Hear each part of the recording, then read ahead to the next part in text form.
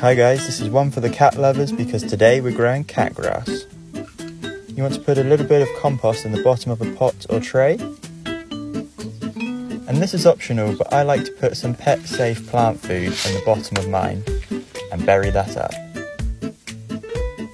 Get your seeds and just give them a sprinkle all over.